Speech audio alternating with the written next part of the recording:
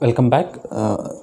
The topic is leftmost derivation and rightmost derivation. As you know, last lecture we completed what is meant by context-free grammar and its definition, and what is meant by context-free language, what is the use of context-free grammars, and what is the applications of the context grammars.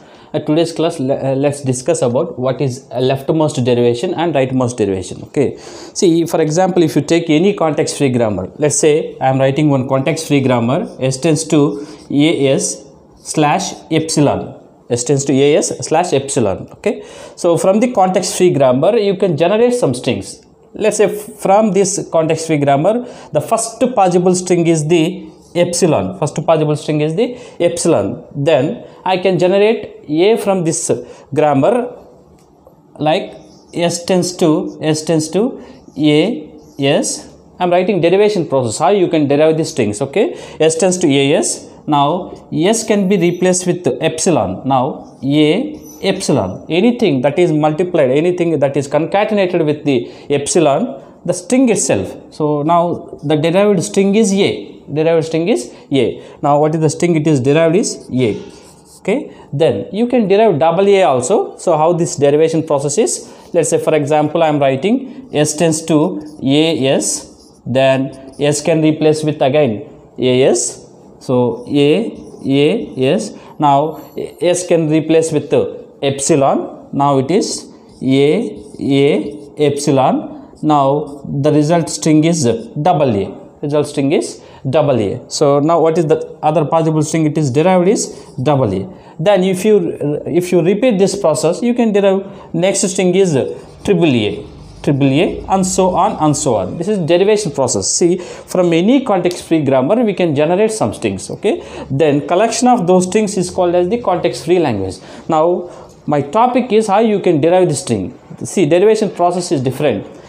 If every time let's take one more example. Let's take one more example. For example, I have the grammar like s tends to ab, where left hand side exactly contains single non-terminal and right hand side have two non-terminals. Now if I want to derive any string, now I can replace the leftmost variable in the RHS. What is leftmost variable? A. So every time I used to replace leftmost variable by its body of the production. Okay, that derivation process is called as the leftmost derivation. So that derivation process is called as the leftmost derivation. If every time I replace rightmost variable, let's say b, and every time at every step I am replacing rightmost variable in the RHS, that derivation process is called as the rightmost derivation. Okay, so there are two derivations. One is leftmost derivation or rightmost derivation. Okay, we can discuss this topic. I mean leftmost derivation and rightmost derivation by taking some example problem.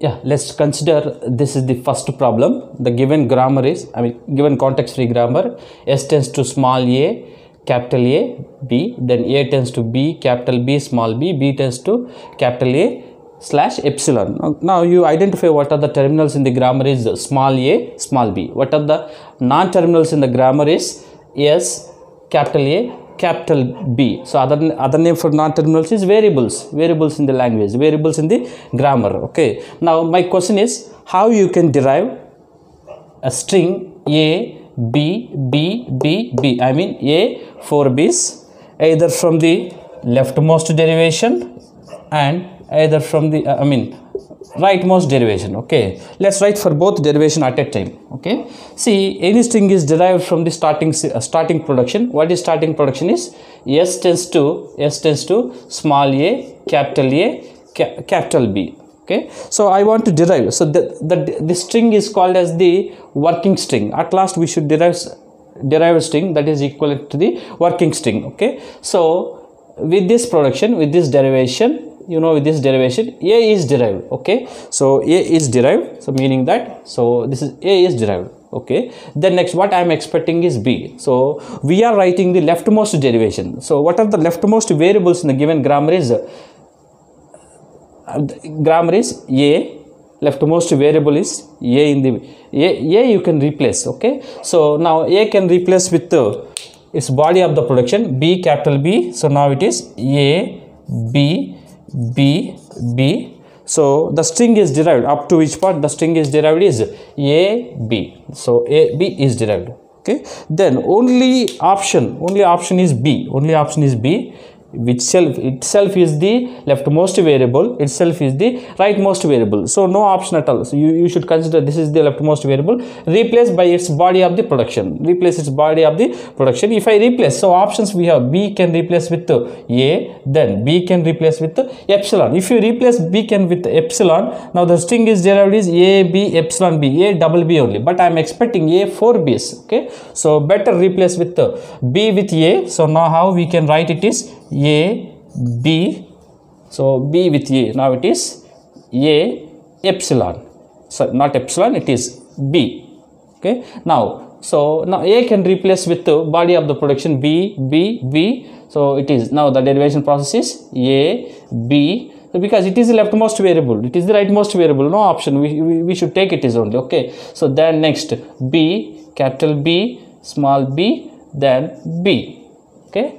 Now, so the string is derived up to A, B, B, A double B, A double B, then next B, then at last B, B is also derived. Okay. So now B can replace with epsilon. So we can replace A, B, B, epsilon, B, B. So finally, this is the derived string, this is the working string, both are all equivalent. So this derivation process is called leftmost derivation. Similarly, try for rightmost derivation also. Take the starting production, S tends to A, capital B. So what is rightmost variable is B. So now you can replace B with either epsilon or capital A, either with epsilon or capital A. Now if I replace with A, now the derivation process is A, capital A, capital A, capital A, capital A. Okay. Then, so there are two variables present, capital A, capital A. We are writing rightmost derivation. Consider the rightmost variable. What is rightmost variable is A. So now A can replace with small a, capital A. So this is, we can replace small b, capital B, small b. Okay. Now, so what is the string is derived? You consider, you compare with the derived string with the working string. So B is derived. So next what I am expecting is again B. So now I can replace B with epsilon. So that is A, capital A, B, epsilon B. Okay. Then next, what is the next rightmost variable is? Rightmost variable is capital A only, which is leftmost variable, as well as the rightmost variable. So now A can replace with again with B, B, B. So write it. So A, B, capital B, B, then B, epsilon B, B, epsilon B. Right. So we have only one non-terminal at the derivation. So capital B. So you cross check with derived string with the working string. So 3 B's are already derived. 3 B's already derived. So 3 B's already derived. Okay. Then 4th B is also derived. A is also derived. Okay. So better replace B with epsilon. Now the derivation is A, B, epsilon, B, B, epsilon, B. So the derived string is A, B, B, B, B. Okay. This is about the example. Let's consider one more example. Okay, let's take one more example. The given grammar is S tends to B, A, X, A, S slash A, B. Then X tends to X, A, B slash double A. Identify what are the non-terminals in the grammar is S and X. What are the terminals in the grammar is small a, small b. Now, I want to derive this string. What is that string is B, 4A's, B, A, B, double A, B, by using leftmost derivation and rightmost derivation. So first write about the leftmost derivation. How we can write is S tends to B, A, X, A, S. Now identify what is the leftmost variable in the derivation process is, leftmost variable in the derivation process is X. Okay. Now X can replace with XAB and double A. But look at the expected string is B A. Now working string is derived up to B A part. Now X can replace with X A B, so that you can derive one more A again. Okay, so now how we can write it? Write it is B A X A B X A B, then A S. Okay, then so B A is derived. Then this is the leftmost variable again. Now you replace X with X A B again, so that we can derive this thing. So it is B A, then X A B A B A S. Now okay, now what is the leftmost variable again is X. So now you compare this derived string with the working string. So B A is derived, then in between A B is also derived. So A B is also derived. Then next A is derived. Then so in between what is left? Double A only. Okay, now you replace X with double A. If you replace X with X A B, the string is not derived as expected. So better derive. So B A, then it is double A, then A B A. Yes, so this complete part is derived. Okay, then next what is I am expecting is A B only. Now you can replace S directly with A B. So now the derivation is B A B A. Now this is A B. So this is the leftmost derivation. Now you compare this derived string with the working string, exactly same it is. Then now write the rightmost derivation. So the starting production is S tends to B A X A S. Okay, so if you compare this derived string with the working string, at last we are expecting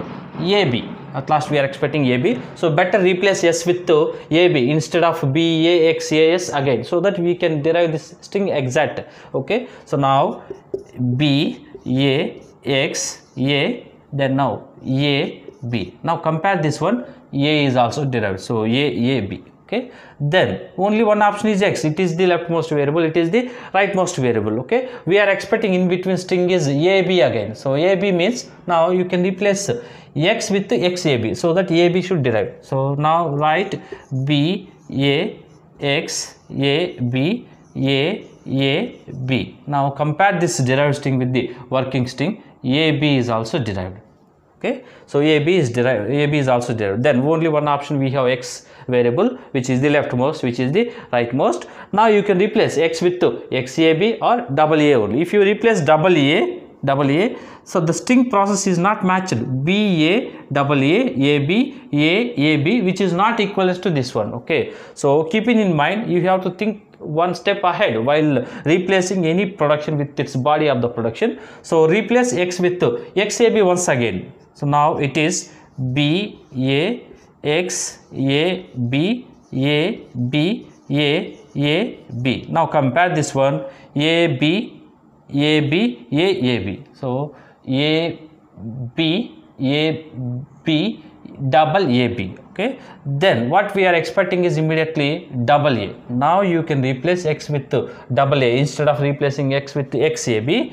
Now this is replaced B A double A B A B. Now compare this string, derived string, with this working string, which is exactly same. So this process is called as the rightmost derivation.